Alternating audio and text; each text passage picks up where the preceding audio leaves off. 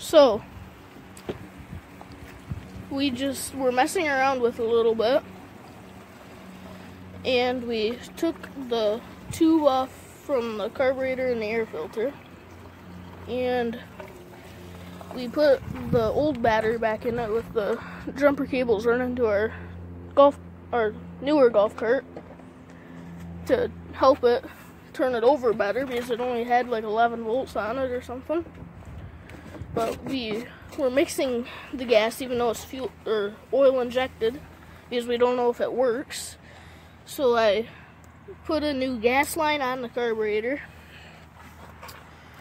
and we were just messing around with it, just like with a funnel going down onto the gas line with some of this True fuel, and the fuel pump started, we think it started going, so we popped that gas line back on it, and then it started pumping its own gas, and it ran pretty good.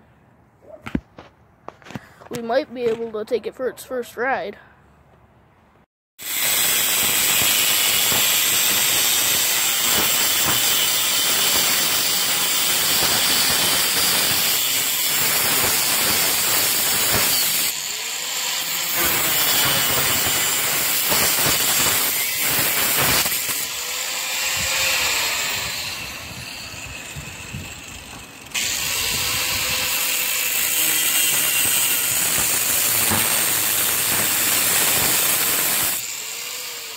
Grab this so it doesn't fall.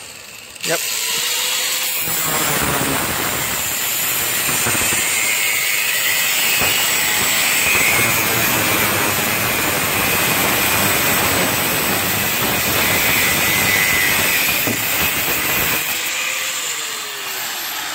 There you go.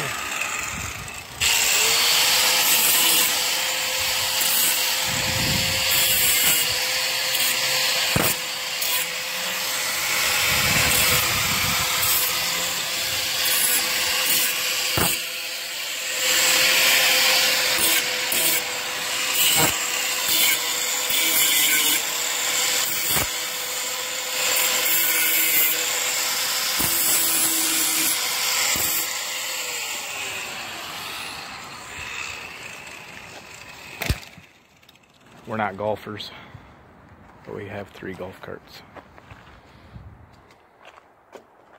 Say, what do we have to do there? So we had to cut out this little spot of the body, because my homemade mount would hit it like when the suspension would travel up and down, but now it clears. So, Alright. All good. So it's rolling over good without the jumper cables now. So the battery probably took a charge, more than likely, if it's rolling over. All the gas lines are hooked up, has some gas in it.